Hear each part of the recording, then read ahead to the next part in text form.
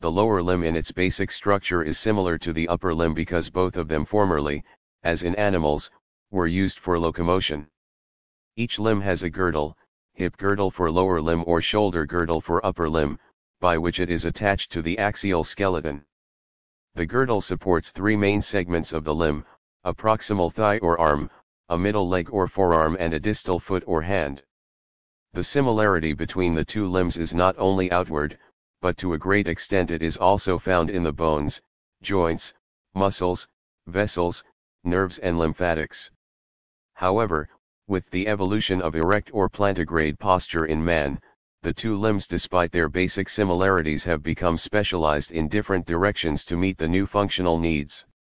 The emancipated upper limb is specialized for prehension and free mobility, whereas the lower limb is specialized for support and locomotion. In general, the lower limbs attain stability at the cost of some mobility, and the upper limbs attain freedom of mobility at the cost of some stability. Thus the lower limbs are bulkier and stronger than the upper limbs. A few of the distinguishing features of the lower limbs are listed below. 1. During early stages of development, the lower limb buds rotate medially through 90 degrees, so that their preaxial or tibial border faces medially and the extensor surface forwards. The upper limb buds, on the other hand, rotate laterally through 90 degrees, so that their preaxial or radial border faces laterally and the extensor surface backwards. 2. The anti-gravity muscles in the lower limb are much better developed than in the upper limb because they have to lift the whole body up during attaining the erect posture and also in walking up the staircase. These muscles are the gluteus maximus, extensor of hip, the quadriceps femoris, extensor of knee, and the gastrocnemius and soleus, plantar flexors of ankle at the back of leg. They have an extensive origin and a large, bulky, fleshy belly. 3. The distal end or insertion of the muscles of lower limb moves only when feet are off the ground. This is known as the action from above. But when feet are supporting the body weight, the muscles act in reverse from below, i.e. the proximal end or origin moves towards the distal end or insertion. This is typically seen while rising up from a sitting posture, and in going upstairs. Maintenance of posture in erect attitude, both at rest and in walking, running, etc. also involves the reverse action when the antagonist muscles must balance against each other. Reverse muscular actions are far less common in the upper limb. 4. The post-axial bone or fibula of the leg does not take part in the formation of knee joint. Patella or kneecap is a large sesamoid bone developed in the tendon of quadriceps femoris. It articulates with the lower end of femur anteriorly, and takes part in the formation of knee joint. 5. The foot in lower primates is a prehensile organ. The apes and monkeys can very well grasp the boughs with their feet. Their great toe can be opposed over the lesser toes. In man, however, the foot has changed from a grasping to a supporting organ. In fact, foot has undergone maximum change during evolution.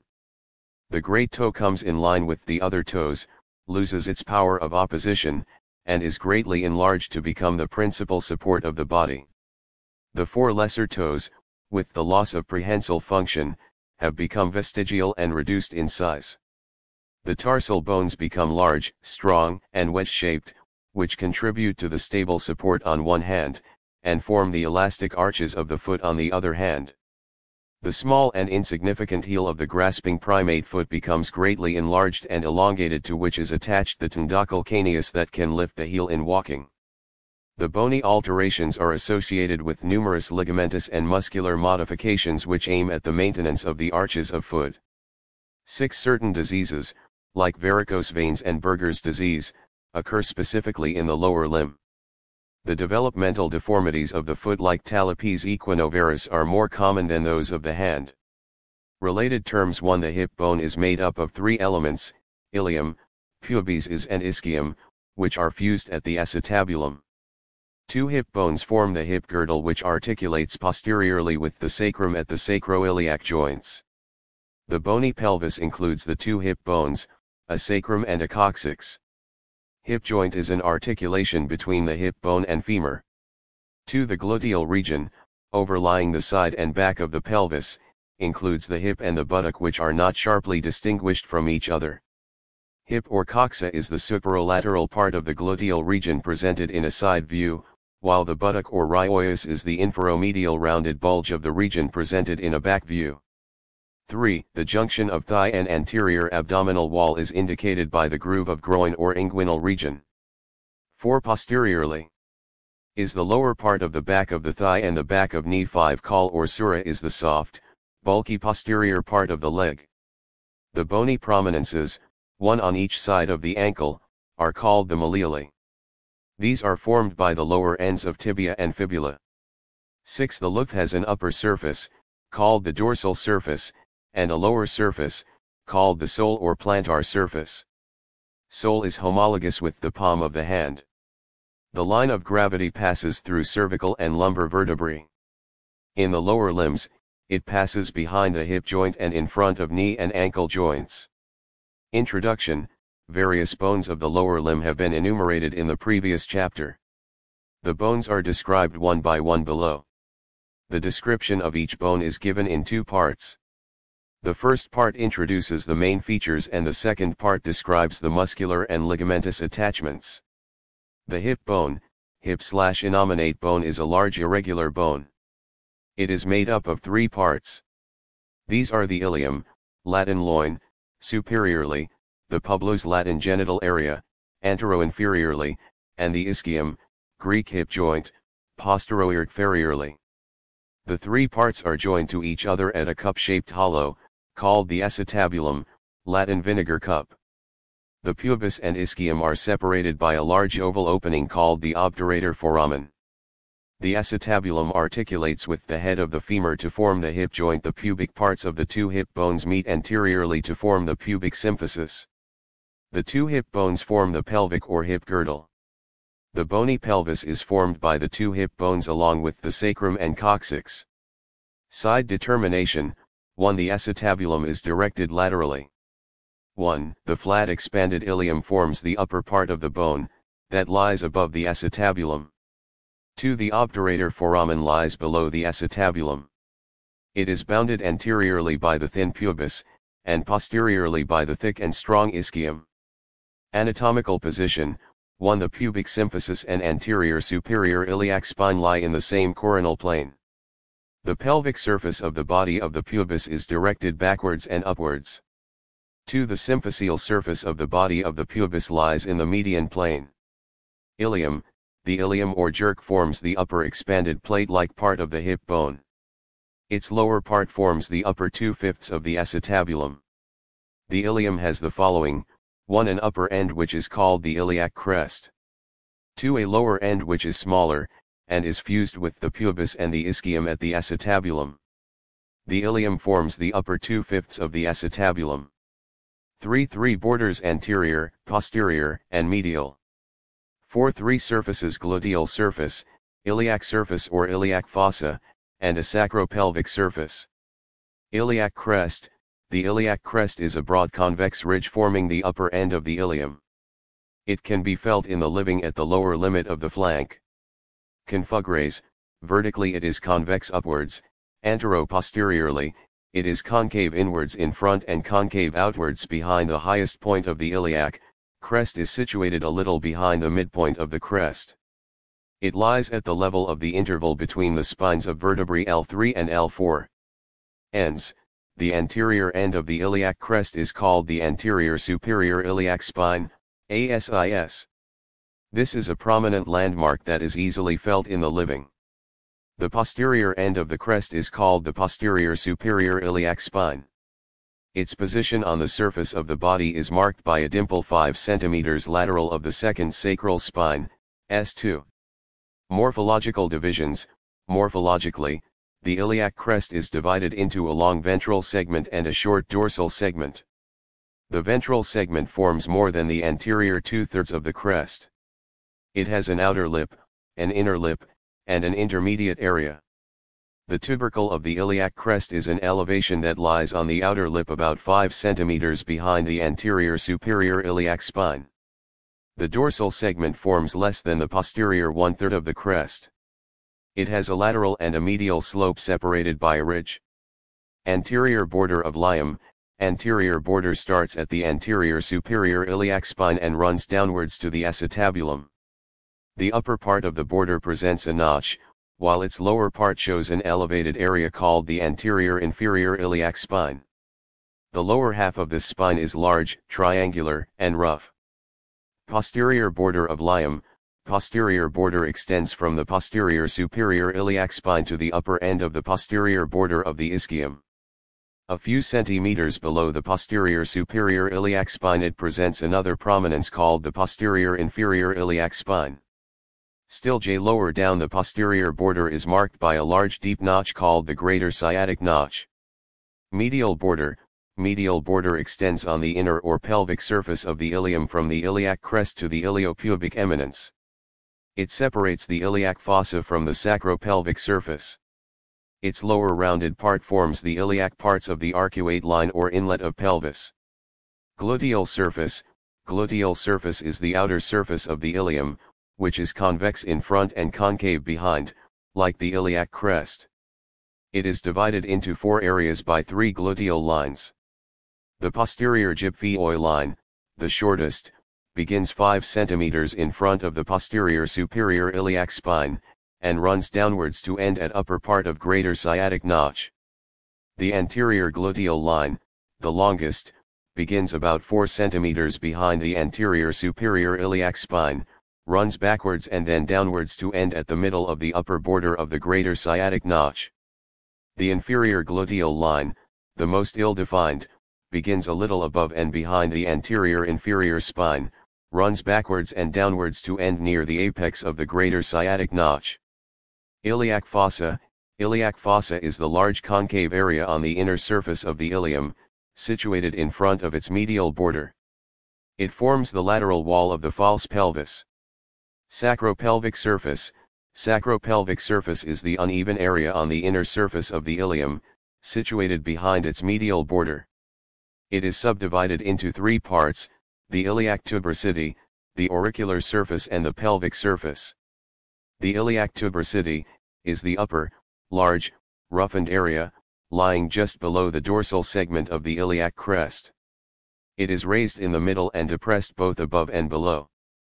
The auricular surface is articular but pitted. It lies antero-inferior to the iliac tuberosity. It articulates with the sacrum to form the sacroiliac joint. The pelvic surface is smooth and lies antero-inferior to the auricular surface. It forms a part of the lateral wall of the true pelvis. Along the upper border of the greater sciatic notch, this surface is marked by the preauricular surface. This sulcus is deeper in females than in males. Attachments on the Lyum. 1. The anterior superior iliac spine gives attachment to the lateral end of the inguinal ligament. It also gives origin to the sarforophiles muscle. The origin extends onto the upper half of the notch below the spine. 2. The outer lip of the iliac crest provides attachment to the /axial lata in its whole extent. Origin to the tensor fasciae lati in front of the tubercle. Insertion to the external obliqual muscle in its anterior 2/3. Origin to the latissimus dorsi just behind the highest point of the crest. The tubercle of the crest gives attachment to the iliotibial tract. 3. The inner of the lip of the iliac crest provides origin to the transoursus abdominis in its anterior 2/3. 1. Attachment to the fascia transversalis. 2. Fascia iliaca in its anterior 2/3, deep to the attachment of the transversus abdominis. 3. Origin to the quadratus lumborum in its posterior 1/3. Attachment to the thoracolumbar fascia around the attachment of the quadratus lumborum. 3. The intermediate area of the iliac crest gives origin to the internal oblique muscle in its anterior 2/3. 4. The attachments on the dorsal segment of the iliac crest are as follows. The lateral slope gives origin to the gluteus maximus. The medial slope gives origin to the elector spinae. The interosseofloes and dorsal sacroiliac ligaments are attached to the medial margin deep to the attachment of the elector spinae. 5. The upper half of the anterior inferior iliac spine gives origin to the straight heat of the rectus femoris. The rough lower part of this spine gives attachment to the iliofemoral ligament. 5. The posterior border of the ilium provides A. Attachment to upper fibers of Rhe sacrophoherox ligament above the greater sciatic notch. Origin to few fibers of the piriformis from upper margin of the greater sciatic notch. The attachments on gluteal surface exe as follows. The area behind the posterior gluteal line gives origin to upper fibers of the gluteus maximus. The gluteus medius arises from the area between the anterior and posterior gluteal lines. The glufex minimus arises from the area between the anterior and inferior gluteal lines. Below the inferior gluteal line, the rejected head of the rectus femoris arises from the groove above the acetabulum. The copsular ligament of the hip joint is attached along the margin of acetabulum. The iliac fossa gives origin to the iliacus from its upper 2/3. The lower grooved part of the fossa is covered by the iliac bursa. 6. The iliac tuberosity provides attachment to the interosseous sacroiliac ligament in its greater part. The dorsal sacroiliac ligament posteriorly. The iliolumbar argument superiorly. 7. The convex margin of the auricular surface gives attachment to central sacroiliac ligament. 8. The attachments on the pelvic surface are as follows. The preauricular sulcus provides attachment to the lower fibers of the ventral sacroiliac ligament.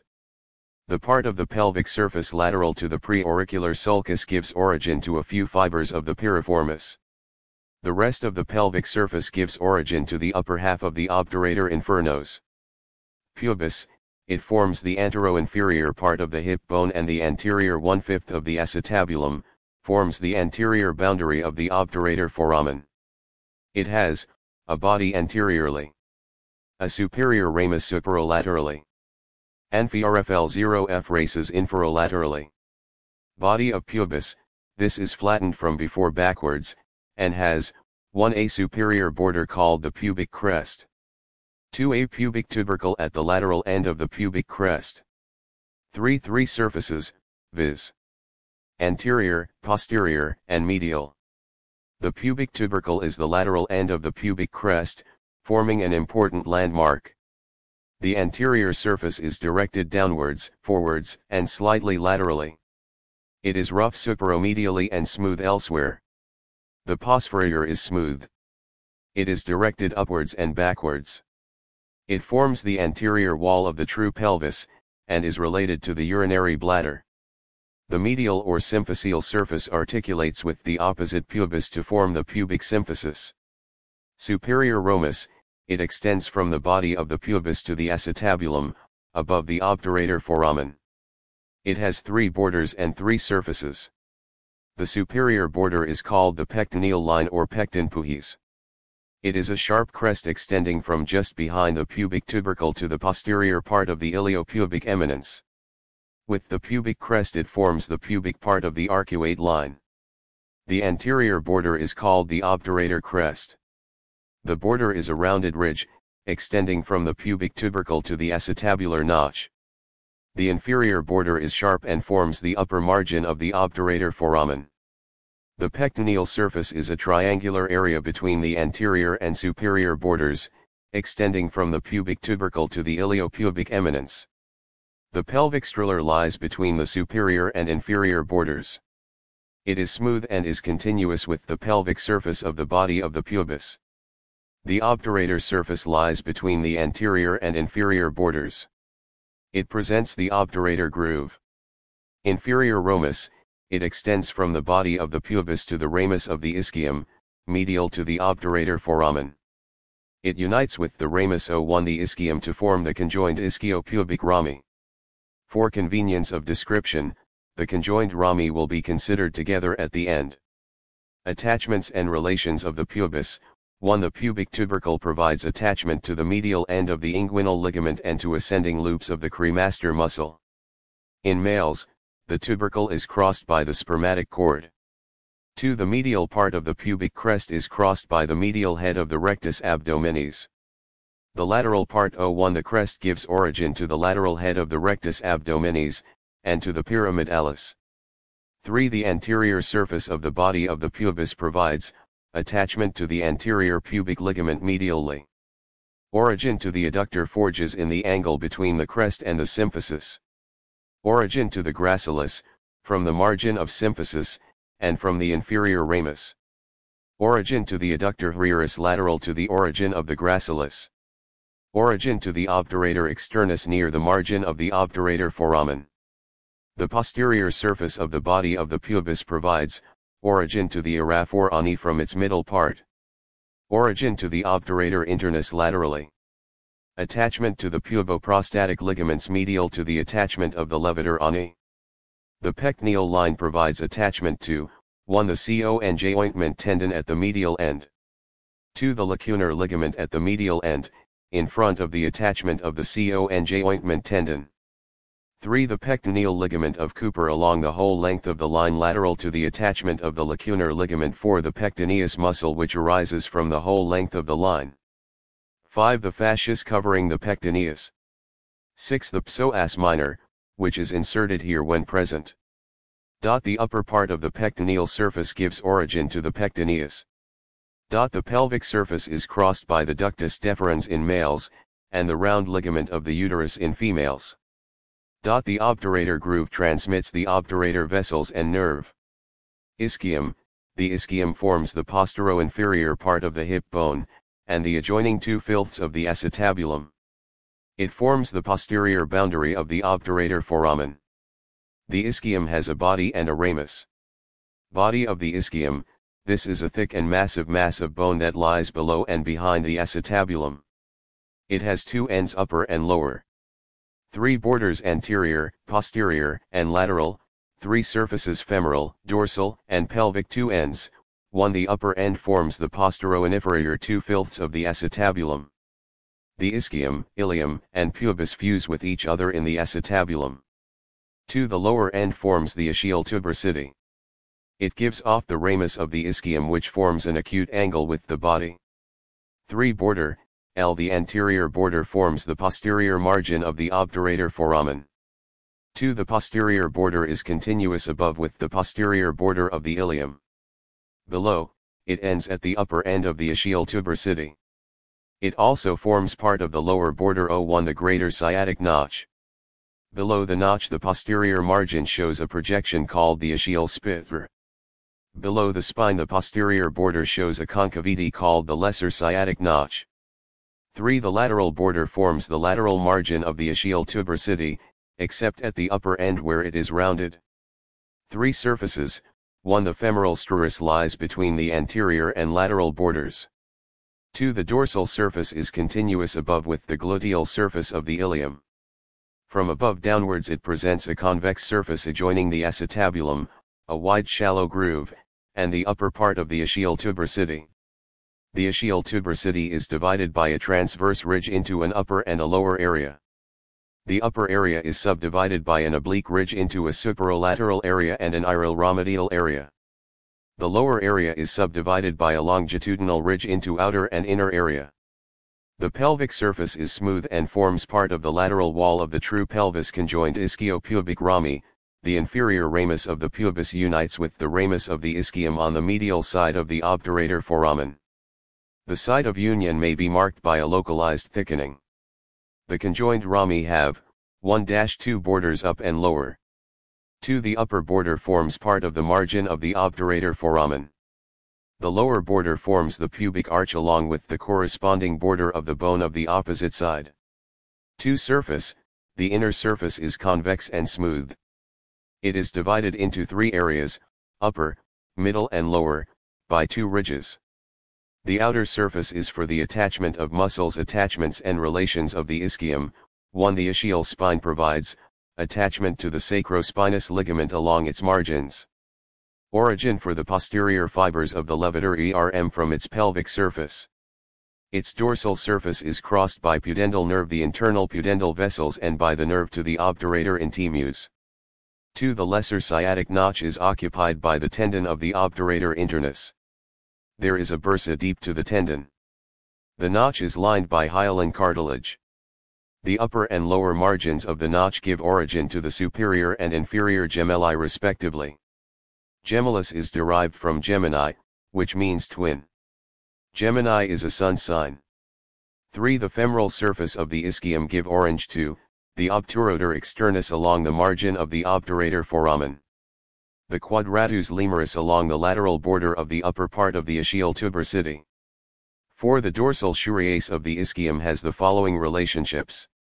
The upper convex area is related to the piriformis, the sciatic nerve, and the nerve to the quadratus femoris. 5. The attachments on the ischial tuberosity are as follows. The superolateral area give origin to the semimembranosus. The inferomedial area to the semitendinosus and the long head of the biceps femoris. The outer lower area to the adductor magnetus. The inner lower area is covered with fibrofatty tissue which supports body weight in the sitting position. The sharp medial margin of the tuberosity gives attachment to the sacrotuberous ligament. The lateral border of the ischial tuberosity provides attachment to the ischiofemoral ligament, just below the acetabulum. 6. The greater part of the pelvic surface of the ischium gives origin to the obturator infernos.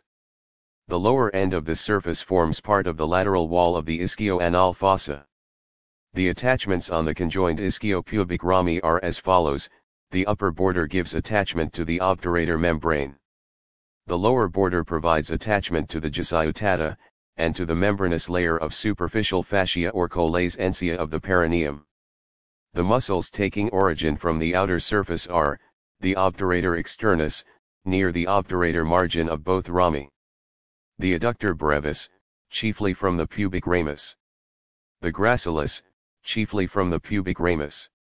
The adductor magnus, chiefly from the ischial ramus. The attachments on the inner surface are as follows.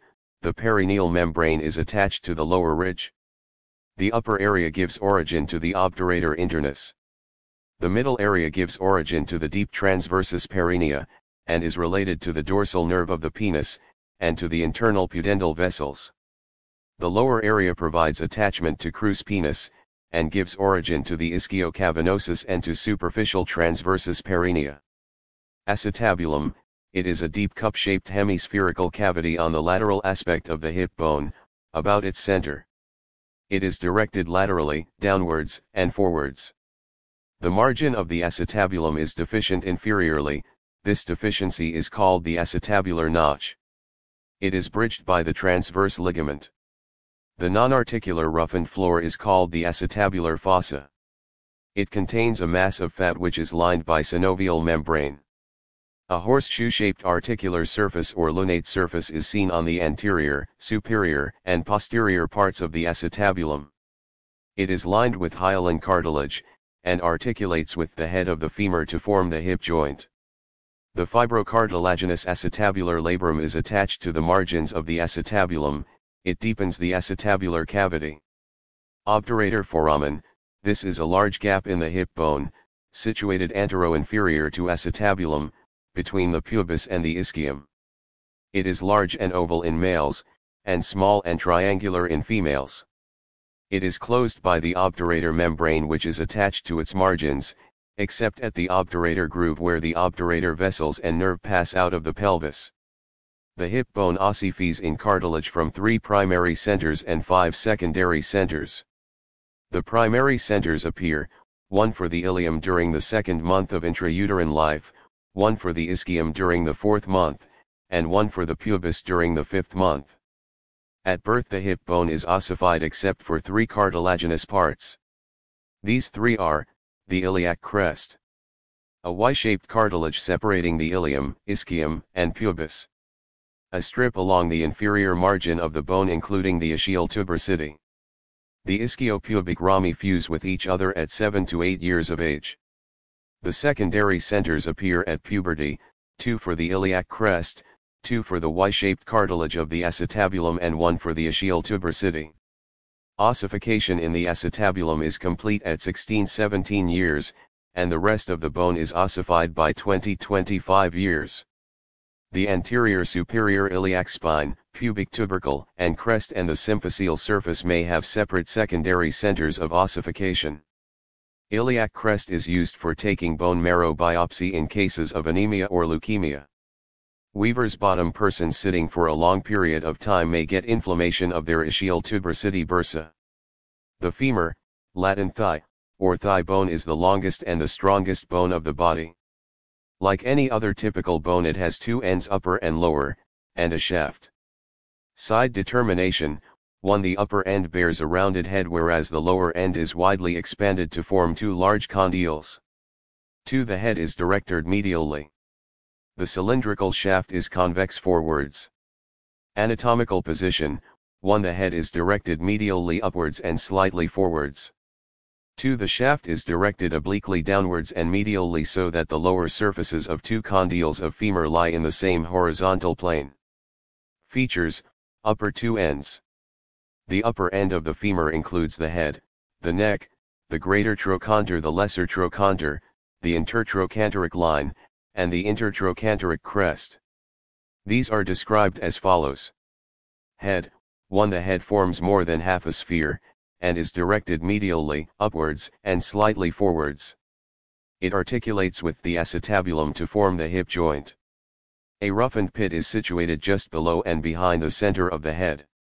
This pit is called the fovea. Neck. It connects the head with th shaft and about 3.7 cm long. The neck has two borders and two surfaces.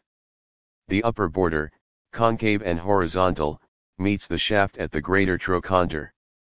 The lower border, straight and oblique, meets the shaft near the lesser trochanter. The anterior surface is flat. It meets the shaft at the intertrochanteric line. It is entirely intracapsular. The articular cartilage of the head may extend to the surface. The posterior surface is convex from above downwards and concave from side to side. It meets the shaft at the intertrochanteric crest. Only a little more than its medial half is intracapsular. The posterior surface is crossed by a horizontal groove for the tendon of the obturator externus to be inserted into the trochanteric fossa. The neck makes an angle with the shaft. The angle is about 125 degrees in adults. It is less in females due to their wider pelvis. The angle facilitates movements of the hip joint. It is strengthened by a thickening of bone called the calcar femoral present along its concavity. Trochanter shaft angle is about 8 degrees in adults. It is an important radiological parameter which provides the idea of direction of medullary canal and its alignment with the greater trochanter. The angle of femoral torsion or angle of anteversion is formed between the transverse axes of the upper and lower ends of the femur. It is about 15 degrees. Blood supply. The intracapsular part of the neck is supplied by the retinacular arteries derived chiefly from the trochanteric anastomosis. The vessels produce longitudinal grooves and foramina directed towards the head, mainly on the anterior and posterior-superior surfaces. The extracapsular part of the neck is supplied by the ascending branch of the medial circumflex femoral artery. Greater trochanter. 1. This is large quadrangular prominence located at the upper part of the junction of neck with the shaft. The upper border of the trochanter lies at the level of the center of the head. 2. The greater trochanter has an upper border with an apex, and three surfaces, anterior, medial and lateral. The apex is the interned posterior part of the posterior border. The anterior surface is rough in its lateral part. The medial surface presents a rough impression above, and a deep trochanteric fossa below. The lateral surface is crossed by an oblique ridge directed downwards and forwards. Lesser trochanter. It is a conical eminence directed medially and backwards from the junction of the postero-inferior part of the neck with the shaft. Intertrochanteric leader. It marks the junction of the anterior surface of the neck with the shaft of the femur. It is a prominent roughened ridge which begins above, at the anterosuperior angle of the greater trochanter as a tubercle, and is continuous below with the spiral line in front of the lesser trochanter. The spiral line winds round the shaft below the lesser trochanter to reach the posterior surface of the shaft. Intertrochanteric crest. It marks the junction of the posterior surface of the neck with the shaft of the femur. It is a smooth rounded ridge, which begins above at the posterior-superior angle of the greater trochanter and ends at the lesser trochanter. The rounded elevation, a little above its middle, is called the quadrate tubercle. Shaft. The shaft is more or less cylindrical. It is narrowest in the middle, and is more expanded inferiorly than superiorly. It is convex forwards and is directed obliquely downwards and medially, because the upper ends of two femora are separated by the width of the pelvis, and their lower ends are close together. In the middle 1/3, the shaft has 3 borders, medial, lateral and posterior, and 3 surfaces, anterior, medial and lateral. The medial and lateral borders are rounded and ill-defined, but the posterior border is in the form of a broad roughened ridge, called the linea aspera. The linea aspera has distinct medial and lateral lips. The medial and lateral surfaces are directed more backwards than towards the sides. In the upper 1/3 of the shaft, the 2 lips of the linea aspera diverge to enclose an additional posterior surface. Thus this part has 1-4 borders medial, lateral, spiral line, and the lateral lip of the gluteal tuberosity 2-4 surfaces anterior, medial, lateral, and posterior. The gluteal tuberosity is a broad roughened ridge on the lateral part of the posterior surface. In the lower 1/3 of the shaft also, the 2 lips of the linea aspera diverge as supracondylar lines to enclose an additional, popliteal surface. Thus, this part of the shaft has 1-4 borders medial, lateral, medial supracondylar line and lateral supracondylar line. 4 surfaces anterior, medial, lateral 1 and popliteal. The medial border and medial supracondylar line meet inferiorly to obliterate the medial surface. Lower end. The lower end of the femur is widely expanded to form 2 large condyles, one medial and one lateral. Anteriorly, the 2 condyles are united and are in line with the front of the shaft. Posteriorly, they are separated by a deep gap, termed the intercondylar fossa or intercondylar notch, and project backwards much beyond the plane of the popliteal surface. Articular surface. The 2 condyles are partially covered by a large articular surface which is divisible into patellar and tibial parts. The patellar surface covers the anterior surfaces of both condyles, and extends more on the lateral condyle than on the medial. Between the 2 condylomeals the surface is grooved vertically. It is separated from the tibial surfaces by 2 faint grooves. The tibial surfaces cover the inferior and posterior surfaces of the 2 condyles, and merge anteriorly with the patellar surface. The part of the dot surface over the lateral condyle is short and straight anteroposteriorly. The part over the medial condyle is 1-tenger and is cuoled with its convexidy directly medially. Lateral condyle. The lateral condyle is flat laterally, and is more in line with the shaft. It, therefore, takes greater part in the transmission of body weight to the tibia. Though it is less prominent than the medial condyle, it is stouter and stronger. The lateral aspect presents the following. 1. A prominence called the lateral epicondyle. 2. The popliteal groove which lies just below the epicondyle. It has a deeper anterior part and a shallower posterior part. 3. A muscular impressori postero-superior to the epicondyle. Medial condyle. This condyle is convex medially. The most prominent point on it is called the medial epicondyle. Postero-superior to the epicondyle there is a projection, the adductor tubercle. This tubercle is an important landmark. The epiphyseal line for the lower end of the femur passes through it.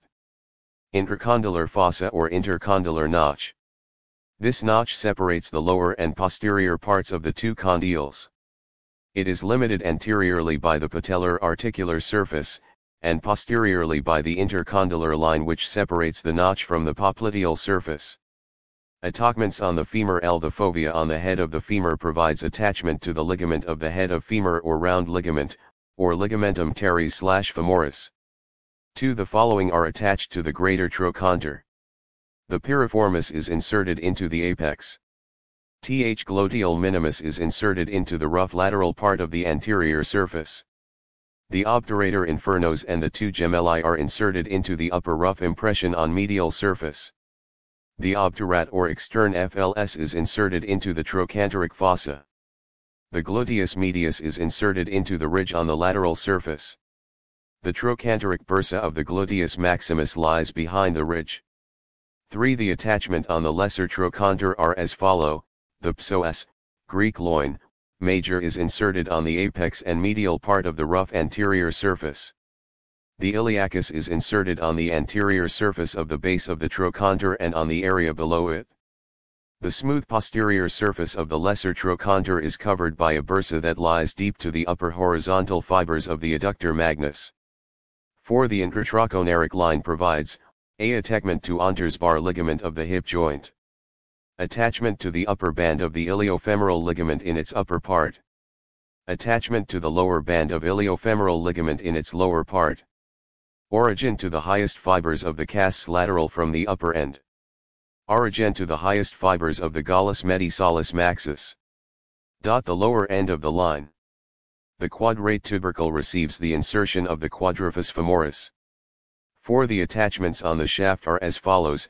1. The medial and popliteal surfaces are bare, except for a little extension of the origin of the medial head of the gastrocnemius to the medial part of popliteal surface. 2. The vastus intermedius arises from the upper 3/4 of the anterior and lateral surfaces. 3. The articula genu arises just below the vastus intermedius. 4. The lower 5 cm of the anterior surface are related to spurpopellar bursa. 5. Popliteal surface just above the medial condyle. 4. The attachment on the lateral condyle are, the fibular collateral ligament of the knee joint is attached to the lateral epicondyle. The popliteus arises from the deep anterior part of the popliteal groove. When the knee is flexed, the tendon of this muscle lies in the shallow posterior part of the groove. The muscular impression near the lateral epicondyle gives origin to the lateral head of the gastrocnemius. The attachment on the medial condyle are, 1. Tibial collateral ligament. The adductor tubercle receives the insertion of the hamstring part or the axial head of the adductor magnus. The attachment on the intercondylar notch are as follows. The anterior cruciate 1 ligament is attached to the posterior part of the medial surface of the lateral condyle, on a smooth impression. The posterior cruciate ligament is attached to the anterior part of the lateral surface of medial condyle, on a smooth impression. The intercondylar line provides attachment to the capsular ligament and laterally to the oblique popliteal ligament. The infrapatellar synovius/fold is attached to the anterior border of the intercondylar fossa. Nutrient artery to femur, this is derived from the second perforating artery, branch of profunda femoris artery. The nutrient foramen is located on the medial side of the linea aspera, and is directed upwards. Structure: the angles and curvatures of the femur are strengthened on their concave sides by bony buttresses. The concavity of the neck shaft angle is strengthened by a thickened buttress of compact bone, known as the calcar femoral. Similarly, the linea aspera is also supported by another buttress. This mechanism helps in resisting stresses including that of body weight. Ossification: the femur ossifies from 1 primary and 4 secondary centers. The primary center for the shaft appears in the 7th week of intrauterine life. The secondary centers appear, 1 for the lower end at the end of the 9th month of intrauterine life, 1 for the head during the first 6 months of life, 1 for the greater trochanter during the 4th year, and 1 for the lesser trochanter during the 12th year. There are 3 epiphyses at the upper end and 1 epiphysis at the lower end. The upper epiphyses, lesser trochanter, greater trochanter, and head, in that order, fuse with the shaft at about 18 years. The lower epiphysis fuses by the 20th year. The following points are noteworthy. The neck represents the upper end of the shaft because it ossifies from the primary center. Ossification of the lower end of the femur is of medico-legal importance.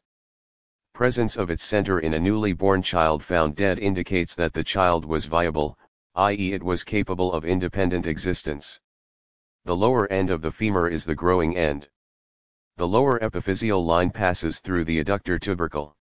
The epiphyseal line of the head coincides with the articular margins, except superiorly where a part of the non-articular area is included in the epiphysis for passage of blood vessels to the head. In addition, the plane of this epiphysis changes with age from an oblique to a more vertical one. Tripping over minor obstructions or other accidents causing forced medial rotation of the thigh and leg during the fall results in the fracture of the shaft of femur in persons below the age of 16 years. Bucket handle tear of the medial meniscus between the ages of 14 and 40 years.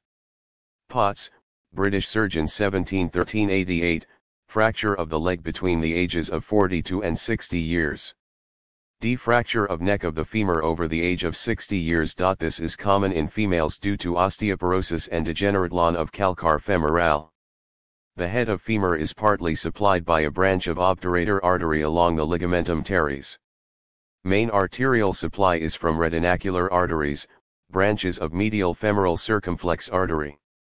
These arteries get injured in intracapsular fracture of neck of femur, leading to avascular necrosis of the head. In such cases hip joint need to be replaced. The center of ossification in lower end of femur and even in upper end of tibia seen by X-ray is used as a medico-legal evidence to prove that the newborn, found dead, was nearly full term and was viable. In fracture of upper third of shaft of femur, proximal segment is flexed by iliopsoas, laterally rotated by muscles attached to greater trochanter. Distal segment is pulled upwards by hamstrings and laterally rotated by adductor muscles in normal knee. The obliquity of the line of quadriceps muscle and its insertion into the tibia, results in an angle called Q angle. It is normally 15 to 20 degrees. If the angle is increased, there may be lateral subluxation of the patella. The patella, Latin small plate, is the largest sesamoid bone in the body, developed in the tendon of the quadriceps femoris. It is situated in front of the lower end of the femur about 1 cm above the knee joint. Side determination: 1. The patella is triangular in shape with its apex directed downwards. The apex is non-articular posteriorly. The anterior surface is rough and monarticular. The upper 3/4 of the posterior surface are smooth and articular. The posterior articular surface is divided by a vertical ridge into a larger lateral and a smaller medial areas. The bone laid on a table rests on the broad lateral articular area and determines the side of the bone. Features: the patella has an apex, 3 borders, superior, lateral and medial, and 2 surfaces, anterior and posterior. The apex directed downwards, is rough and vertically ridged. It is covered by an expansion from the tendon of the rectus femoris, and is separated from the skin by the prepatellar bursa. The posterior surface is articular in its upper 3/4 and monarticular in its lower 1/4. The articular area is divided by a vertical ridge into a larger lateral and smaller medial portion. Another vertical ridge separates a medial strip from the medial portion. This strip articulates with a reciprocal strip on the medial side of the intercondylar notch of the femur during flexsion. The rest of the medial portion and the lateral portion of the articular surface are divided by 2 transverse lines into 3 pairs of facets. During different phases of movements of the knee, different portions of the patella articulate with the femur. The lower pair of articular facets articulates during extension, middle pair during beginning of flexion, upper pair during mid-flexion, and the medial strip during full flexion of the knee. Attachments on the patella: the superior border or base provides insertion to the rectus femoris in front and to the vastus intermedius behind. The lateral border provides insertion to vastus lateralis in its upper 1/3 or half. The medial border provides insertion to the vastus medialis in its upper 2/3. The non-articular area on the posterior surface provides attachment to the ligamentum patelli below, and is related intrapatellar pad of fat above. The patella ossifies from several centers which appear during 3 to 6 years of age. Fusion is complete at puberty. 1 or 2 centers at the superolateral angle of the patella may form separate pieces of bone. Such a patella is known as bipartite or tripartite patella. The condition is bilateral and symmetrical. Fracture of the patella should be differentiated from a bipartite or a tripartite patella. The patella has a natural tendency to dislocate outwards because of the outward angulation between the long axes of the thigh and leg. This is prevented by bony factor. The lateral edge of the patellar articular surface of the femur is deeper than the medial edge. Vascular factor: insertion of the vastus medialis on the medial border of patella extends lower than that of vastus lateralis on the lateral border. Vastus medialis is first to degenerate and last to recover in diseases of the knee joint. Facial factor: medial and lateral patellar reticula are extensions of vastus medialis and vastus lateralis. These strengthen the capsule. These three are components of the extensor apparatus of knee joint. During sudden severe contraction of quadriceps, the tibial tuberosity may get avulsed. The tibial tuberosity ossifies as a downward protrusion of upper end. Patella might get fractured. Quadriceps femoris muscle is inserted into patella, from where ligamentum patelli arises, which ends into the tibial tuberosity. Bursitis occurs in prepatellar and subcutaneous infrapatellar bursa. The tibia, Latin shin home, is the medial and larger bone of the leg. It is homologous with the radius of the upper limb.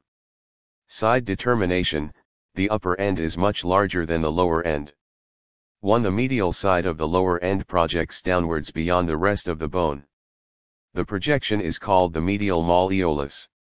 2. The anterior border of the shaft is most prominent and crest-like.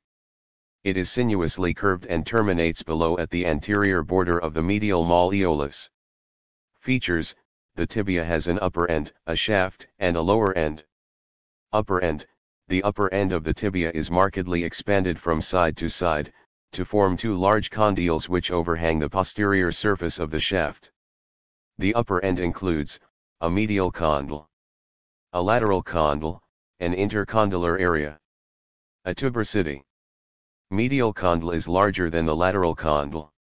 Its superior surface articulates with the medial condyle of the femur. The articular surface is oval and its long axis is anteroposterior.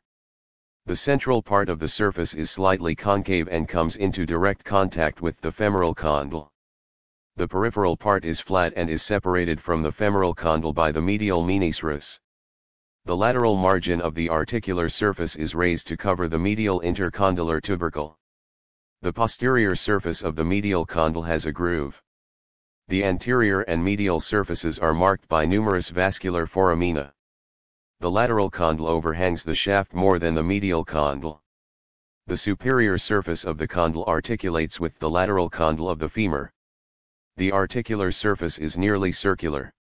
As in the case of the medial condyle, the central part is slightly concave and comes in direct contact with the femur, but the peripheral part is flat and is separated from the femur by the lateral meniscus.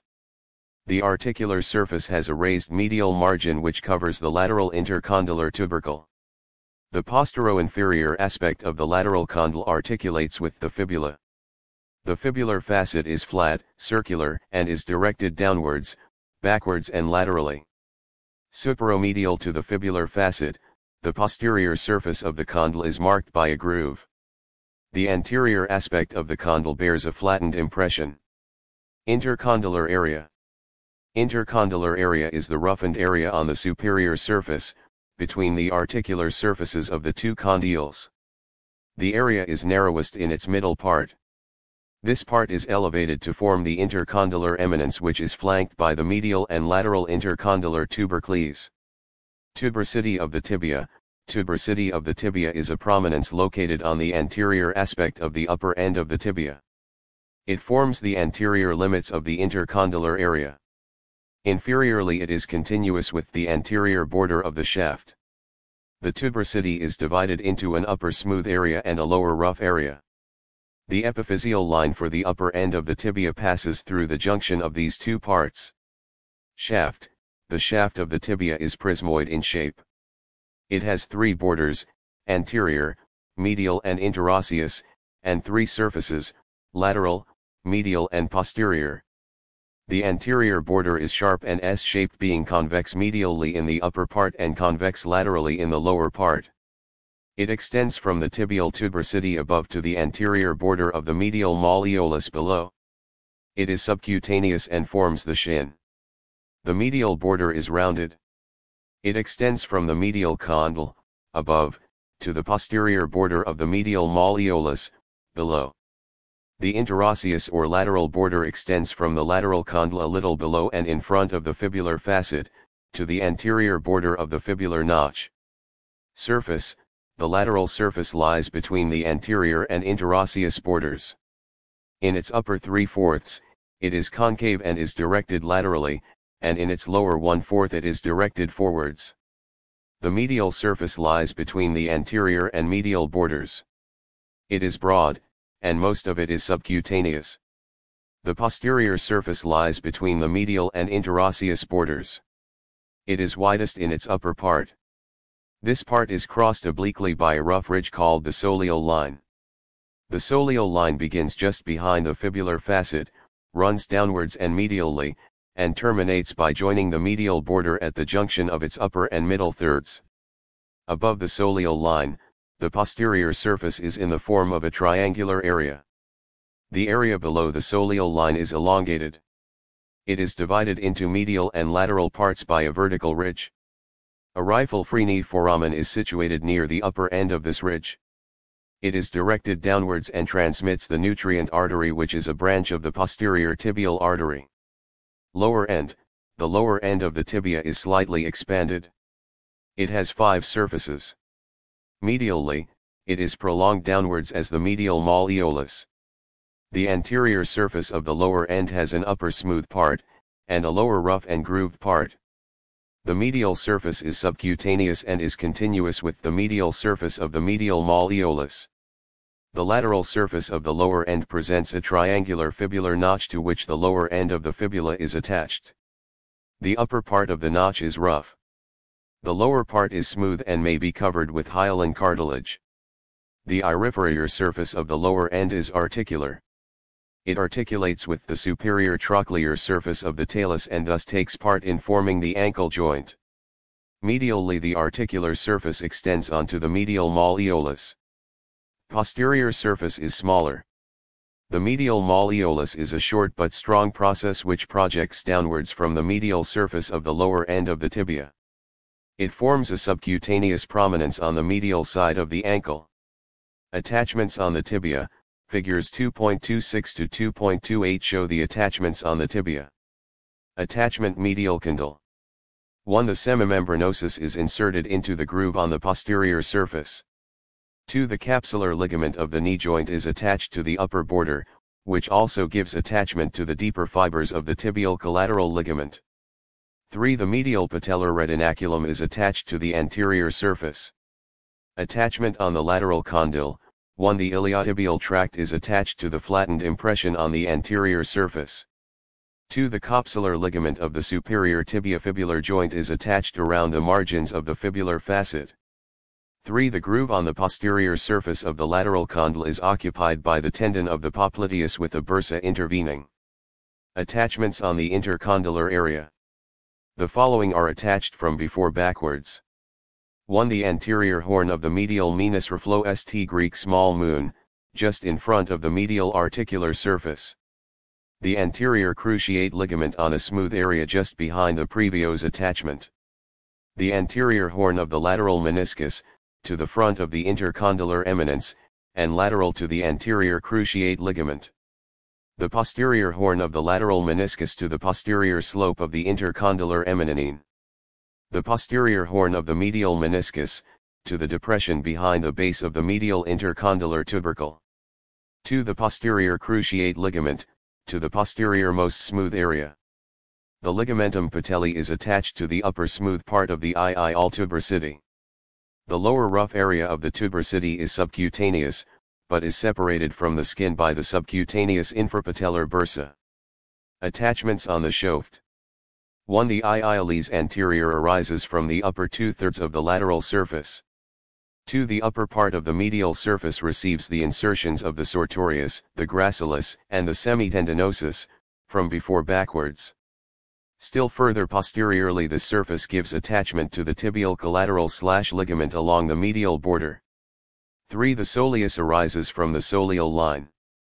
The soleal line also gives attachment to the fascia covering the soleus, the fascia covering the popliteus, and the transverse facial se turn.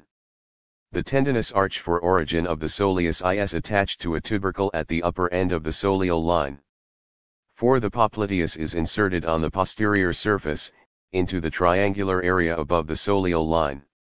5. The medial area of the posterior surface below the soleal line gives origin to the flexor digitorum longus, while the lateral area gives origin to the tibial is posterior. 6. The anterior border of the tibia gives attachment to the deep fascia of the leg and, in its lower part, to the superior extensor retinaculum. 7. The rough upper part of the fibular notch gives attachment to the interosseous tibiofibular ligament. 8. The capsular ligament of the ankle joint is attached to the lower end along the margins of articular surface. The deltoid ligament of the ankle joint is attached to the lower border of the medial malleolus. Relations of the tibia. Apart from the relations mentioned above, the following may be noted. 1. The lower part of the anterior surface of the shaft, and the anterior aspect of the lower end, are crossed from medial to lateral side by the tibialis anterior, the extensor hallucis longus, the anterior tibial artery, the deep peroneal nerve, the extensor digitorum longus, and the peroneus tertius.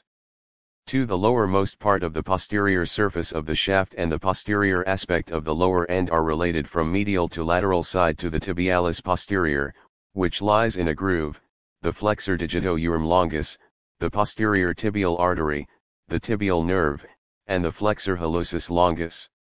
The groove for the tendon of the tibialis posterior continues downward on the posterior surface of the medial malleolus. 3. The lower one-third of the medial surface of the shaft is crossed by the great saphenous vein. Blood supply. The nutrient artery to the tibia is the largest nutrient artery in the body. It is a branch of the posterior tibial artery which enters the bone on its posterior surface at the upper end of vertical ridge. It is directed downwards. The tibia ossifies from 1 primary and 2 secondary centers. The primary center appears in the shaft during the 7th week of intrauterine life. A secondary center for the upper end appears just be birth, and fuses with the shaft at 16-18 years. The upper epiphysis is prolonged downwards to form the tibial tuberosity. A secondary center for the lower end appears during the 1st year, forms the medial malleolus by the 7th year, and fuses with the shaft by 15-17 years. Clinical anatomy. The upper end of tibia is one of the commonest sites for acute osteomyelitis. The knee joint remains safe because the capsule is attached near the articular margins of the tibia, proximal to the epiphyseal line. The tibia is commonly fractured at the junction of upper 2/3 and lower 1/3 of the shaft, as the shaft is most slender here. Such fractures may unite slowly, or may not unite at all, as the blood supply to this part of the bone is poor. This may also be caused by tearing of the nutrient artery. Forward dislocation of the tibia on the talus produces a characteristic prominence of the heel. This is the commonest type of injury of the ankle. Fibula. The fibula, Latin clasp/pin, is the lateral and smaller bone of the leg. It is very thin as compared to the tibia. It is homologous with the ulna of the upper limb. It forms a mortise of the ankle joint. Side determination. 1. The upper end, or head, is slightly expanded in all directions. The lower end or lateral malleolus is expanded anteroposteriorly and is flattened from side to side. The medial side of the lower end bears a triangular articular facet anteriorly, and a deep or malleolar fossa posteriorly. Features. The fibula has an upper end, a shaft, Fig 2.32, and a lower end. Upper end or head, it is slightly expanded in all directions. The superior surface bears a circular articular facet which articulates with the lateral condyle of the tibia. The apex of the head or the styloid process projects upwards from its posterolateral aspect. The constriction immediately below the head is known as the of fibula. Shaft. The shaft shows considerable variation in its form because it is molded by the muscles attached to it. It has 3 borders. Anterior, posterior, and interosseous, and 3 surfaces: medial, lateral, and posterior. Borders. The anterior border begins just below the anterior aspect of the head. At its lower end it divides to enclose an elongated triangular area which is continuous with the lateral surface of the lateral malleolus. The posterior border is rounded. Its upper end lies in line with the styloid process. Below, the border is continuous with the medial margin of the groove on the back of the lateral malleolus. The medial border lies just medial to the anterior border, but on a more posterior plane. It terminates below at the upper end of a roughened area above the talar facet of the lateral malleolus. In its upper 2/3, the interosseous border lies very close to the anterior border and may be indistinguishable from it. Surface: the medial surface lies between the anterior and interosseous borders. In its upper 2/3, it is very narrow, measuring 1 mm or less. The lateral surface lies between the anterior and posterior borders. It is twisted backwards in its lower part. The posterior surface is the largest of the three surfaces. It lies between the interosseous and posterior borders. In its upper 2/3, it is divided into two parts by a vertical ridge called the medial crest. Lower end or lateral malleolus: the tip of the lateral malleolus is 0.5 cm lower than that of the medial malleolus, and its anterior surface is 1.5 cm posterior to that of the medial malleolus. It has the following four surfaces. 1. The anterior surface is rough and rounded. 2. The posterior surface is marked by a groove. 3. The lateral surface is subcutaneous. 1. The medial surface bears a triangular articular facet for the talus anteriorly and the malleolar fossa posteriorly. Attachments and relations of the fibula. 1. The medial surface of the shaft gives origin to the extensor digitorum longus, from the whole of the upper 1/4, and from the anterior half of the middle 2/4. The extensor hallucis longus, from the posterior half of its middle 2/4. The peroneus tertius, from its lower 1/4. 2. The part of the posterior surface between the medial crest and the interosseous border, the grooved part, gives origin to the tibialis posterior. 3. The part of the posterior surface between the medial crest and the posterior border gives origin to a soleus form. The upper 1/4 2 flexor hallucis longus form it s lower 3/4. 3. The lateral surface of the shaft give origin to peroneus longus, ul, from its upper 1/3, and posterior half of the middle 1/3. The peroneus brevis, pb, from the anterior half of its middle 1/3, and the whole of lower 1/3. The common peroneal nerve terminates in relation to the neck of fibula. The head of the fibula receives the insertion of the biceps femoris on anterolateral slope of the apex. This insertion is C-shaped. The tibular collateral ligament of the knee joint is attached within the C-shaped area. The origins of the extensor digitorum, the peroneus longus, and the soleus, described above, extend onto the corresponding aspects of the head. 4. The capsular ligament of the superior tibiofibular joint is attached around the articular face. The anterior border of fibula gives attachment to anterior intermuscular septum of the leg. Superior extensor retinaculum, to lower part of the anterior margin of triangular area. Superior peroneal retinaculum, to the lower part of the posterior margin of triangular area. 5. The posterior border give attachment to the posterior intermuscular septum. The interosseous border gives attachment to the interosseous membrane. The attachment leaves a gap at the upper end for passage of the posterior tibial vessels. 10. The triangular area above the medial surface of the lateral malleolus gives attachment to the interosseous tibiofibular ligament, in the middle. The joint between lower ends of tibia and fibula is called pseudodesmosis. The anterior tibiofibular ligament, anteriorly. The posterior tibiofibular, posteriorly. The attachments on the lateral malleolus are as follows: anterior talofibular ligament to the anterior surface.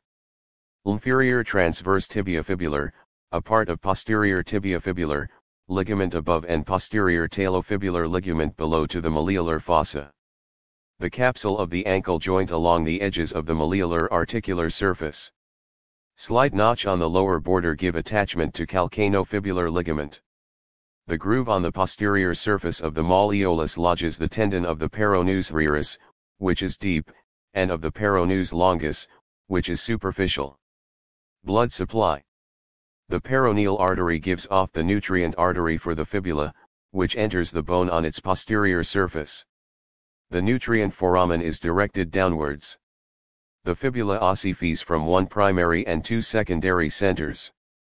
The primary center for the shaft appears during the 8th week of intrauterine life. A secondary center for the lower end appears during the 1st year, and fuses with the shaft by about 16 years. A secondary center for the upper end appears during the 4th year, and fuses with the shaft by about 18 years. The fibula violates the law of ossification because the secondary center which appears first in the lower end does not fuse last. The reasons for this violation are: the secondary center appears first in the lower end because it is a pressure epiphysis. Law states that pressure epiphysis appear before the traction epiphysis. The upper epiphysis fuses last because this is the growing end of the bone. It continues to grow afterwards along with the upper end of tibia, which is a growing end. Sometimes a surgeon takes a piece of bone from the part of the body and uses it to repair a defect in some other. This procedure is called a home grow. For this purpose, pieces of bone are easily obtained from the subcutaneous medial aspect of tibia and shaft of fibula. If the foot gets caught in a hole in the ground, there is forcible abduction and external rotation. In such an injury, first there occurs a spiral fracture of lateral malleolus, then fracture of the medial malleolus. Finally, the posterior margin of the lower end of tibia shears off. These stages are termed first, second, and third degrees of Pott's fracture. The upper and lower ends of the fibula are subcutaneous and palpable. The common peroneal nerve can be rolled against the neck of fibula. This nerve is commonly abjured here, resulting in foot drop. Fibula is an ideal spare bone for a bone grid. Though fibula does not bear any weight, the lateral malleolus and the ligaments attached to it are very important in maintaining stability at the ankle joint. Bones of the foot: tarsus/tarsals. The tarsus is made up of 7 tarsal bones, arranged in 2 rows. In the proximal row, there is the talus above, and the calcaneus below. In the distal row, there are 4 tarsal bones lying side by side. From medial to lateral side, these are the medial cuneiform, the intermediate cuneiform, the lateral cuneiform, and the cuboid. Another bone, the navicular, is interposed between the talus and the 3 cuneiform, Latin wedge bones. In other words, it is interposed between the proximal and distal rows. The tarsal bones are much larger and stronger than the carpal bones because they have to support and distribute the body weight. Each tarsal bone is roughly cuboidal in shape, having 6 surfaces. Talus, the talus, Latin ankle, is the second largest tarsal bone. It lies between the tibia above and the calcaneum below, gripped on the sides by the 2 malleoli. It has a head, neck, and a body. Side determination: 1. The rounded head is directed forwards. 1. The trochlear articular surface. 1. The body is directed upwards, and the concave articular surface downwards. 2. The body bears a large triangular facet laterally, and a comma-shaped facet medially. Head: L. It is directed forwards and slightly downwards and medially.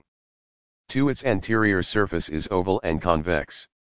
The long axis of this surface is directed downwards and medially.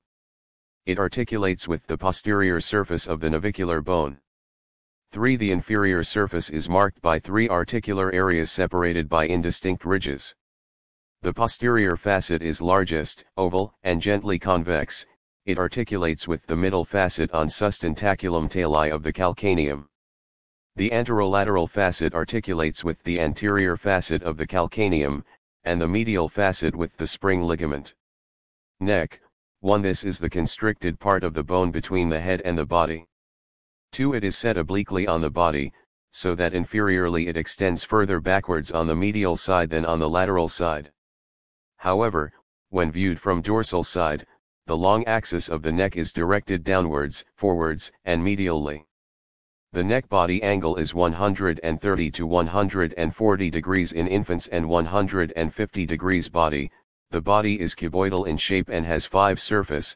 The superior surface bears an articular surface, which articulates with the lower end of the tibia to form the ankle joint. This surface is also called the trochlear surface. It is convex from before backwards and concave from side to side.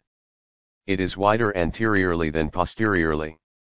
The medial border of the surface is straight, but the lateral border is directed forwards and laterally. The trochlear surface articulates with the inferior surface of lower end of tibia. The interior surface bears an oval, concave articular surface which articulates with the posterior facet of the calcaneum to form the subtalar joint. The medial surface is articular above and non-articular below. The articular surface is comma-shaped and articulates with the medial malleolus of tibia. The lateral surface bears a triangular articular surface for the lateral malleolus. The surface is concave from above downwards, and its apex forms the lateral tubercle of the talus. The posterior part of the lateral surface is separated from the trochlea by an ill-defined, small triangular area which articulates with the inferior transverse tibia-fibular ligament. The posterior process is small and is marked by an oblique groove. The groove is bounded by medial and lateral tubercles. The lateral tubercle is occasionally separate and is then called the os trigonum. Attachments on the talus. The talus is devoid of muscular attachments, but numerous ligaments are attached to it because it takes part in three joints, e.g. ankle, talocalcanean and talonavicular. The following ligament are attached to the neck. 1. The following ligaments are attached to the neck. The distal part of the dorsal surface provides attachment to the capsular ligament of the ankle. The proximal part of the dorsal surface lies within the ankle joint. The inferior surface provides attachment to the interosseous talocalcanean and cervical ligaments. The lateral part of the neck provides attachment to the anterior talofibular ligament. 2. The lower, non-articular part of the medial surface of the body gives attachment to the deep fibers of the deltoid or anterior tibio-talar ligament. 3. The groove on the posterior process lodges the tendon of the flexor hallux longus. The medial tubercle provides attachment to the superficial fibers of the deltoid ligament, posterior tibio-talar, above and the medial talocalcanean ligament below. Posterior talofibular ligament is attached to upper part of posterior process while posterior talocalcanean ligament is attached to its plantar border. The talus ossifies from one center which appears during the 6th month of intrauterine life. Forced dorsiflexion may cause fracture of the neck of the talus. 2 arteries to body of talus go through the neck only as occurs in some cases. The body would get avascular necrosis in fracture of its neck. Calcaneus or calcaneum, the calcaneus, Latin heel, is the largest tarsal bone. It forms the prominence of the heel. Its long axis is directed forwards, upwards, and laterally. It is roughly cuboidal and has 6 surfaces. Side determination. 1. The anterior surface is small and bears a concavo-convex articular facet for the cuboid. The posterior surface is large and rough. 2. The dorsal or upper surface bears a large convex articular surface in the middle. The plantar surface is rough and triangular. 3. The lateral surface is flat and the medial surface concave from above downwards. Features. The anterior surface is the smallest surface of the bone. It is covered by a concavo-convex, sloping articular surface for the cuboid. The posterior surface is divided into 3 areas, upper, middle and lower. The upper area is smooth while the others are rough. The dorsal or superior surface can be divided into 3 areas. The posterior 1/3 is rough. The middle 1/3 is covered by the posterior facet for articulation with the facet on inferior surface of body of talus. This facet is oval, convex, and oblique. The anterior 1/3 is articular in the anteromedial part, and non-articular in its posterolateral part. The articular part is in the form of an elongated middle facet present on the sustentaculum tali and anterior facet. These 2 facets articulate respectively with posterior facet and anteromedial facets on inferior aspect of head of talus. The plantar surface is rough and marked by 3 tubercles. The medial and lateral tubercles are situated posteriorly, whereas the anterior tubercle lies in the anterior part. The lateral surface is rough and almost flat. It presents in its anterior part, a small elevation termed the peroneal trochlea or tubercle. The medial surface is concave from above downwards. The concavity is accentuated by the presence of a shelf-like projection of bone, which projects medially from its anterosuperior border. The upper surface of this process assists in the formation of the talocalcaneonavicular joint. Its lower surface is grooved, and the medial margin is in the form of a rough strip convex from before backwards. Attachments and relations of the calcaneus. 1. The middle rough area on the posterior surface receives the insertion of the tendocalcaneus and of the plantaris. The upper area is covered by a bursa. The lower area is covered by dense fibrofatty tissue and supports the body weight while standing. It can be compared to the attachment of ligamentum patellae. 2. The lateral part of the non-articular area on the anterior part of the dorsal surface provides, 3. Origin to the extensor digitorum brevis. Attachment to the stem of the inferior extensor retinaculum. Attachment to the stem of the bifurcate ligament. The medial, narrow part of the non-articular area forms the sulcus calcanei, and provides attachment to the interosseous talocalcanean ligament medially and the cervical ligament laterally. 4. Plantar surface, the medial tubercle, A. Origin for tre abductor hallucis medially. B. Attachment to the flexor retinaculum medially. C. Origin to the flexor digitorum. D. Origin to thr flexor brevis anteriorly. E. Attachment to the plantar aponeurosis anteriorly. The lateral tubercle gives origin to the abductor digiti emi, the origin extending to the front of the tubercle. The anterior tubercle and the rough area in front of it provide attachment to the short plantar ligament. The rough strip between the 3 tubercles affords attachment to the long plantar ligament. The attachments and relations of the lateral surface are as follows. The peroneal tubercle lies between the tendons of the peroneus brevis above and the peroneus longus below. The trochlea itself gives attachment to a slip from the inferior peroneal retinaculum. The calcaneofibular ligament is attached about 1 cm behind the peroneal trochlea. 5. The attachments and relations of the medial surface are as follows. The groove on the lower surface of the sustentaculum tali is occupied by the tendon of the flexor hallucis longus. The medial margin of the sustentaculum tali is related to the tendon of the flexor digitorum longus and provides attachment to the spring ligament anteriorly. A slip from the fialis posterior in the middle. Some of the superficial fibers of the deltoid ligament along the whole length. The medial talocalcanean ligament posteriorly. Below the groove for the flexor hallucis longus, the medial surface gives origin to the fleshy fibers of the medial head of the flexor digitorum accessorius. Ossification. The calcaneus ossifies from 1 primary and 1 secondary centers. The primary center appears during the 3rd month of intrauterine life. The secondary center appears between 6 and 8 years to form a scale-like epiphysis on the posterior surface, which fuses with the rest of the bone by 14-16 years. CNCA ana-omy fracture of the calcaneum results by a fall from a height. Sustentaculum tali may get fractured in forced inversion of the foot. Calcaneum may develop a spur, which is painful.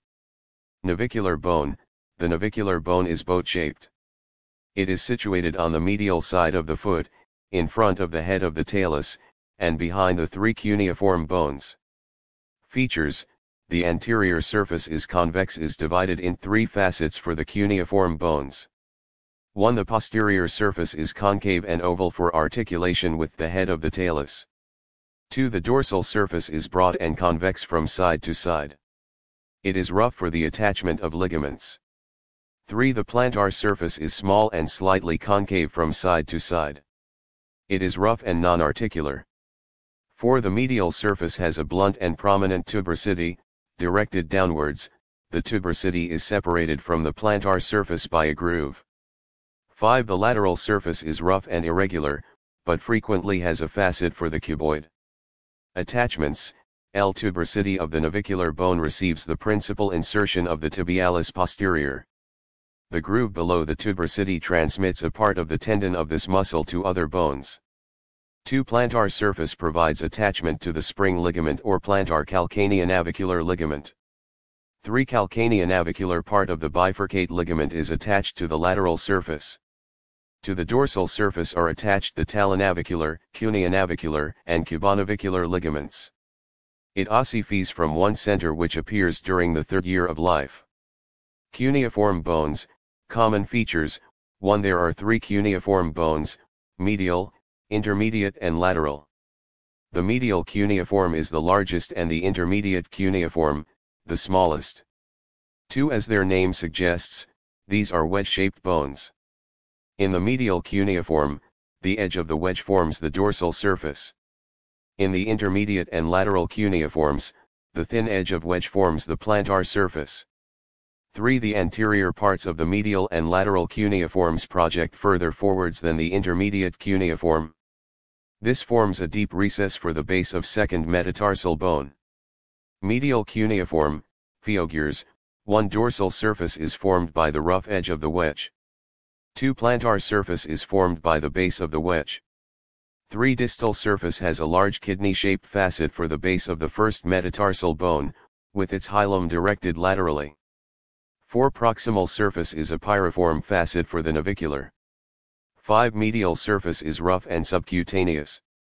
6. Lateral surface is marked by an inverted L-shaped facet along the posterior and superior margins for the intermediate cuneiform bone. The antero-superior part of the facet is separated by a vertical ridge. This part is for the base of second metatarsal bone. The antero-inferior part of the lateral surface is roughened. Attachments: 1. The greater part of the tibialis anterior is inserted into an impression on the antero-inferior angle of the medial surface. 2. The plantar surface receives a slip from the tibialis posterior. 3. A part of the peroneus longus is inserted into the rough antero-inferior part of the lateral surface. Intermediate cuneiform, phaeogures L. The proximal and distal surfaces bear triangular articular facets. 2. The lateral surface is marked by a vertical facet along its posterior margin. This facet is for the lateral cuneiform bone. It is indented in the middle. 3. The plantar surface is formed by the edge of the wedge. Attachments: the plantar surface receives a slip from the tibialis posterior. Lateral cuneiform, phaeogures L. The proximal surface is rough in its lower 1/3, and has a triangular facet in its upper 2/3 for the navicular bone. 2. The lateral surface is marked in its postero-superior part by a triangular or oval facet for the cuboid. 3. The plantar surface is formed by the edge of the wedge. Attachments: the plantar surface receives a slip from the tibialis posterior. Ossification: each cuneiform bone ossifies from one center, which appears during the first year in the lateral cuneiform, during the second year in the medial cuneiform, and during the third year in the intermediate cuneiform bone. Cuboid: the cuboid is the lateral bone of the distal row of the tarsus, situated in front of the calcaneum and behind the fourth and fifth metatarsal bones. It has 6 surfaces. Phaeogures: 1. The proximal surface is concavo-convex for articulation with the calcaneum. 2. The distal surface is also articular. It is divided by a vertical ridge into 2 areas for the fourth and fifth metatarsal bones. 3. The dorsal surface is rough for the attachment of ligaments. It is directed upwards and laterally. 4. The plantar surface is crossed anteriorly by an oblique groove. The groove is 5-5 bounded posteriorly by a prominent ridge. 6-5 The lateral surface is shot and notched. 7. The medial surface is extensive, being partly articular and partly non-articular. An oval facet in the middle articulates with the lateral cuneiform bone. Proximal to this a small facet may present for the navicular bone. Attachments: 1. The notch on the lateral surface, and the groove on the plantar surface, are occupied by the tendon of the peroneus I and BS. 2. The ridge posterior to the groove gives attachment to the deep fibers of the long plantar ligament. 3. The short plantar ligament is attached to the posterior border of the plantar surface. 4. The posteromedial part of the plantar surface provides a. Insertion to a slip from the tibialis posterior. b. Origin to the flexor hallucis brevis. 5. The non-articular part of the medial surface provides attachment to ligaments, including the lateral vein of the bifurcate ligament. The cuboid bone ossifies from one center which appears just before birth. Metatarsus: 1. The metatarsus is made up of 5 metatarsal bones, which are numbered from medial to lateral side. 2. Each metatarsal is a miniature long bone and has the following parts. The shaft, which is slightly convex dorsally and concave ventrally in its longitudinal axis. It is prismoid in form, and tapers from base to the head. The hose or proximal end is set obliquely in such a way that it projects backwards and laterally. The head or distal end is flattened from side to side. Metacarpals versus metatarsals: The metatarsals are quite similar to metacarpals. The differences between the metacarpals and metatarsals shown in Table 2.1. Identification. The first metatarsals. 1. This is the shortest, thickest, and stoutest of all metatarsal bones and is adapted for transmission of the body weight. 2. The proximal surface of the base has a kidney-shaped facet, which is concave outwards. Second metatarsals. 1. This is the longest metatarsal. It has a wedge-shaped base. 2. The lateral side of the base has two articular facets, a larger dorsal, and a smaller plantar, each of which is subdivided into a proximal part for the lateral cuneiform bone and a distal part for the third metatarsal. 3. The medial side of the base bears one facet, placed dorsally, for the medial cuneiform. The third metatarsal. 1. The lateral side of the base has one facet, placed dorsally, for the fourth metatarsal bone. 2. The medial side of the base has two facets, dorsal and plantar for second metatarsal bone. Fourth metatarsal. The proximal surface of the base is quadrangular. It articulates with the cuboid bone. 2. The lateral side of the base has one facet, placed dorsally, for the fifth metatarsal bone. 3. The medial side of the base has one facet placed dorsally, which is subdivided into a proximal part for the lateral cuneiform and a distal part, for third metatarsal bone. 2. The fifth metatarsal bone. L. The lateral side of the base has a large tuberosity or styloid process projecting backwards and laterally.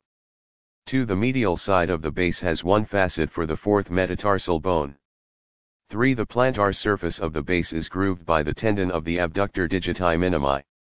Important attachments to metatarsal bones. 1. A part of the tibialis anterior is inserted on the medial side of the base of the first metatarsal bone. 2. The greater part of the peroneus longus is inserted on a large impression at the inferior angle of the lateral surface of the base of the first metatarsal bone. 3. The peroneus brevis is inserted on the dorsal surface of the tuberosity of the fifth metatarsal bone. 4. The peroneus tertius is inserted on the medial part of the dorsal surface of the base and the medial border of the shaft of the fifth metatarsal bone. 5. The flexor digiti minimi brevis arises from the plantar surface of the base of the fifth metatarsal bone. 6. The shafts of metatarsal bones give origin to int. Each metatarsal bone ossifies from one primary and one secondary center. The primary center appears in the shaft during the 10th week of fetal life in the first metatarsal, and during the 9th week of fetal life in the rest of the metatarsals. A secondary center appears for the base of the first metatarsal during the 3rd year, and for the heads of the other metatarsals between 3 and 4 years. All secondary centers unite with the shaft by 18th year. A separate center for the tuberosity of the 5th metatarsal bone may be present. Phalanges. There are 14 phalanges in each foot, 2 for the great toe and 3 for each of the other toes. As compared to the phalanges of the hand, these are much smaller in size, and the shafts particularly of first row are compressed from side to side. Otherwise their arrangement and features are similar in 2 limbs. Attachments. 1 on the base of distal phalanges. Lateral foretoes, flexor digiform longus on the plantar surface, and the extensor expansion on the dorsal surface. Great toe, flexor hallucis longus on the plantar surface, and the extensor hallucis longus on the dorsal surface.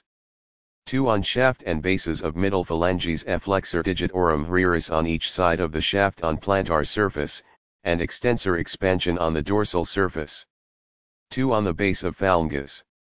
2nd, 3rd, and 4th toes, a lumbrical muscle on the medial side, and an interosseous muscle on each side.